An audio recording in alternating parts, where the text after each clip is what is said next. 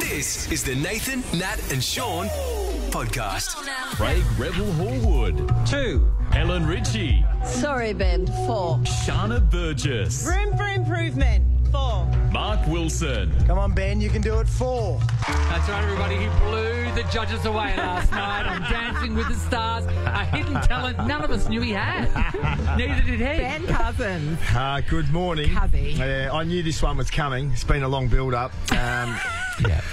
Ben, you did film this quite a while ago, so tell everyone when it started, because you've been... So I started practicing just after New Year. Yeah. And then... and that went on and off for six odd weeks, and then spent 6 weeks up in Sydney for the filming. So wait there. So that was 6 weeks of practice, that dance? I know where you're going with that. They know what to say. They not have 8 weeks up their sleeve. So basically, all I'm trying to say is I've had a long time to sit and wait for this, and even I've known. In the limited stuff I know about TV, even the cleverest editing wasn't going to be able to spin this. Well, they just would have had to blur the whole thing, Ben, wouldn't they? No, I'm going to say it's not as bad as what you're thinking it is. No. But my favourite thing about you, Ben, was the look on your face. You had that smile on your face like, oh, shit, this is happening. Complete terror. You know, and you do... I couldn't have done one more hour of dancing.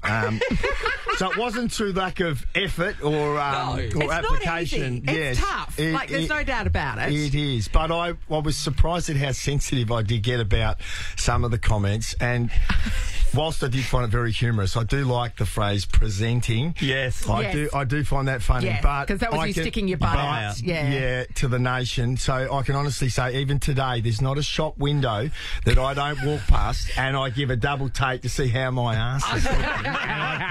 I've become very self-conscious. One of the things I was worried about where before you were about to walk down the stairs and start the foxtrot was how much you were going to sweat up whilst you're doing that. Yes. Now, we saw that you ran out of breath, but we did a show last year for the first time in a while, and you sweated like a good horse, Ben. Oh. So how were you just before then? Well, mate, if I was in the mounting yard before the race, if I was a horse, you wouldn't have your money on me. I know that. But, you know, after the performance, I took my jacket off, and it was as dripping as ever, if not more than I've ever been playing football. So I guess that's the dance component, but also, the nerves and doing it. And that was a big stretch for me, I must admit. The other 6 days of the week I really enjoyed, and I felt after some time quite safe in the confines of a studio just with my dance partner. But then when there's people watching, when and judging. there's lights, cameras, a crowd, got the spray on. But also, let's talk about the pressure, right? We all know TV, right? We've been in this industry for a while. The most popular, the person they hang everything on that the ratings are going to be there for is the last person to dance. It's the last person to come down those stairs. That was you. All the pressure was on you because people knew, and that's why they had you on the first episode. They want to hook people in because everyone wants to see how Ben Cousins does. You had to. Did you realise that was happening? Well, bring it home. Yeah, you know.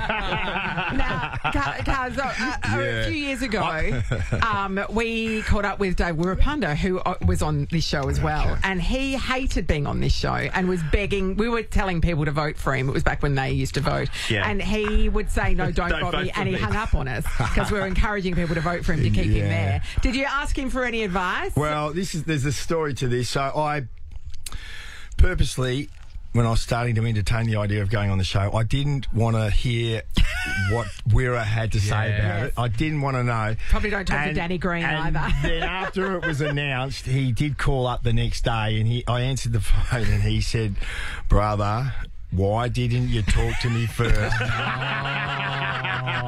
And I told him, I said, listen, I didn't want to know what you had to say. You know, it is very hard, this show, and I'd heard that you need to put in a lot of time and effort and training. Wirra was a very naturally gifted, athlete. He didn't like training for football, so how was he going to go at dancing? So I said, I'm going to try and put myself in a slightly different category, but maybe I should have listened to him. It has been good. The thing is, though, you don't know if your body moves that way until you try and move your body that way. So, people that twerk, so many people, Shaun, you could probably twerk. I don't have the muscles in my body or the arse you'd be able to do it. You'll be fine, Ben.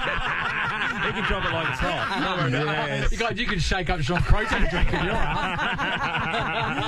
Cuz, you did say you really enjoyed it once you got going. And so there's two things. You really enjoyed it. There's a fitness component, because you were dancing like 8 hours a day type of stuff. And you're listening to some of your favourite songs. and I also want to get how personal it gets between you and your dancer, because you're right up in a grill all the time. Yeah, well, it's a unique...